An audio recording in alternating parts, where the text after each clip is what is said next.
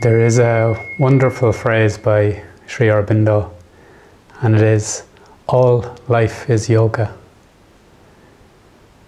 And really, there's a huge amount to unpack in that and open to it if one feels a resonance. I suppose you could say yoga is that way or sadhana to unite with the divine. And the divine being that is individual, universal, and transcendent. So, you and me, the world around us, the universe, and that which is beyond. So it does not exclude anything.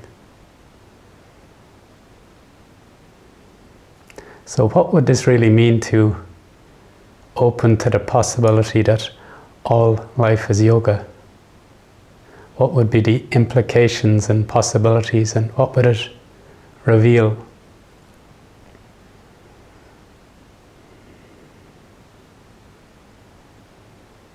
So all life is yoga.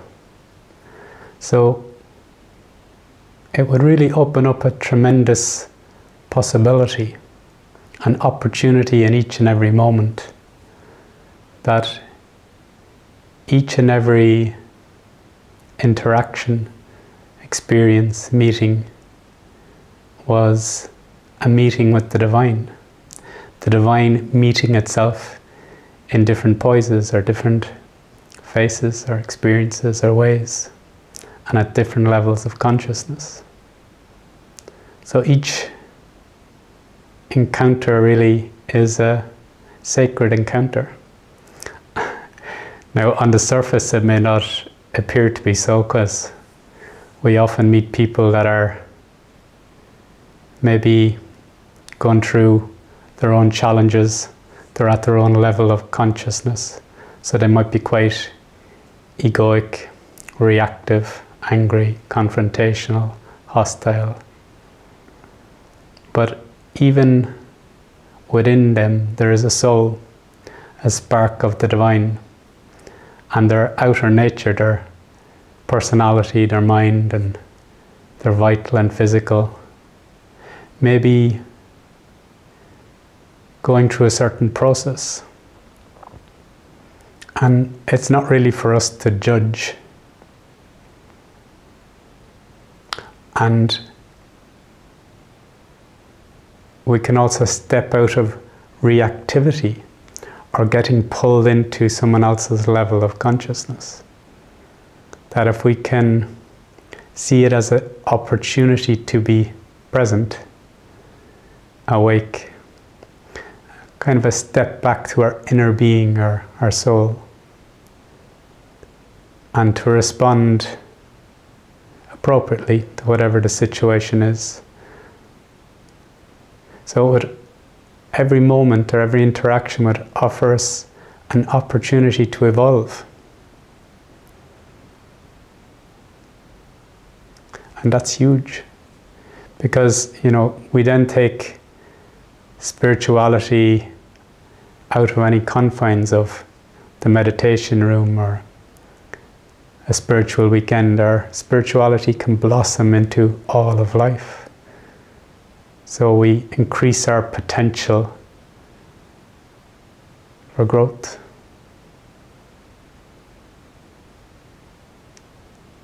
Now, in a way, we're all on or in the slow yoga of nature. Everybody. We're not conscious of it, so to speak. Many aren't conscious of that. So it's an unconscious yoga in that life or nature, all that is around us, and that is us in our surface personality, is providing us with experiences for growth. We may not recognize this because we can be identified with certain mental formations or vital formations, belief systems, desires, impulses, conditioned habits that keep us functioning at a certain level or way. but we can always step back, not sanction this identification anymore. Come back to our deeper self. And this is really to become conscious participants in the yoga. So then we're on a yogic path, so to speak, or spiritual path.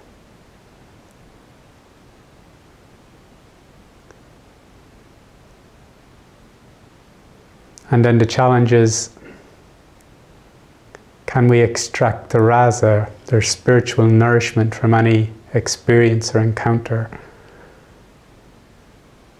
That there's a possibility in our life to really nourish ourselves. And for that we have to step out of old conditioned patterns and not to see ourselves as victim, or to fall into self-pity or blame or hold grievances. That we view the world and each other, and indeed ourselves, with a loving gaze, with presence. And that deepens into a delight of life itself.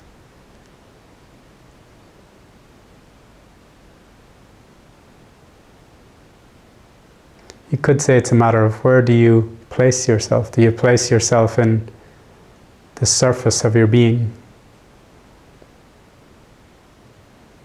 In old movements, ways of being? Or can you admit the possibility of the divine in front of you and as you? How then would you treat another if you saw them as divine? If you saw them as yourself? Now, this does not mean we passively surrender to all that life deals us, so to speak. You could say it's an active surrender to life, in that we don't passively accept everyone or their bad behavior or certain instances, but we can act appropriately in a surrendered manner. That there's an inner guidance that's honing our movements, our speech, our very being and activity in the world is fused.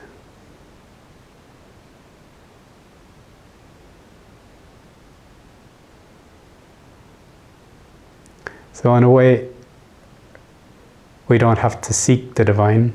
The divine is looking out through every pair of eyes, and indeed our own eyes. And we begin to deepen into that.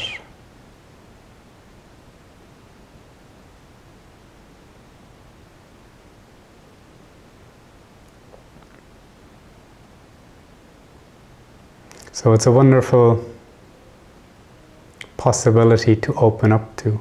All life is yoga. That you're on a tailor-made, extended retreat provided by the power of the divine. And it is shaping you and giving you opportunity to evolve, to grow, to become conscious, to find the delight in life. And this power of the divine is often called Shakti, Chit Shakti, this conscious force. Or if we so choose, we call it the Mother. The Mother in her many guises, is caring for us. And sometimes the lessons or experiences we receive can be challenging, loving, tender, sometimes fierce. She has many faces, so to speak. Sometimes we get a challenging period in our life and maybe fail to understand or extract the rasa from it immediately. Sometimes it can take years for us to become conscious enough to recognize what process was underway. How perhaps our ego was being deflated or being highlighted to make it obvious where we're still holding on to old patterns, old ways. And the more we become conscious, the more we can find a deep gratitude, a love for the Mother, for the Shakti, the power of the Divine. And we give ourselves deeper and deeper into it. Our trust and faith grows as we become more conscious. And you could say that faith is that which recognizes, not in a mental way, but a deeper knowing of, yes, this is for me. This is the way. This is what I give myself to.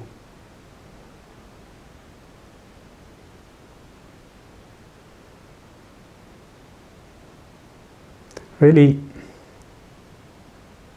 sometimes I see it as the whole of spirituality. What do you give yourself to?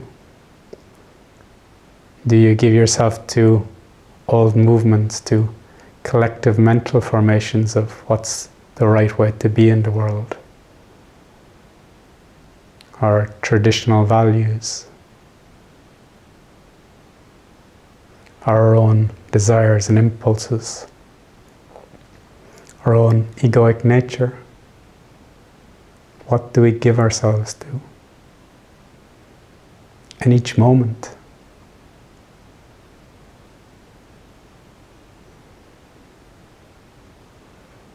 And really, when you ask yourself that, you're allowing yourself to step back and really see it for what it is.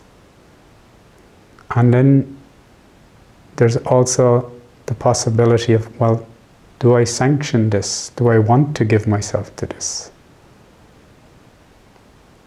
In that moment, you're reclaiming your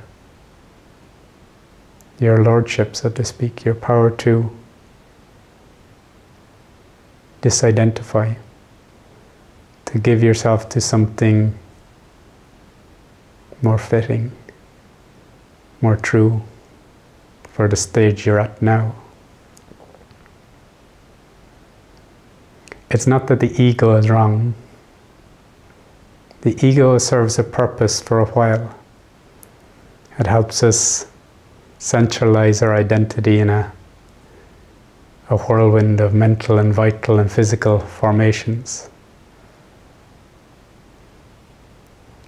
But then can we come back from that and come to a deeper identity, a truer I?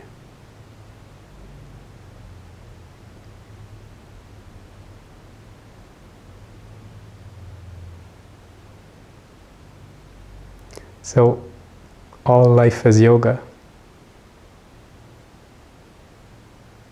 What does that open up for you? Then there's no needing to escape life, to seek any heavenly realm, but to open to the depth of life and what is behind it, what is in it, and yourself as life. and of course the transcendent aspect, that which is beyond.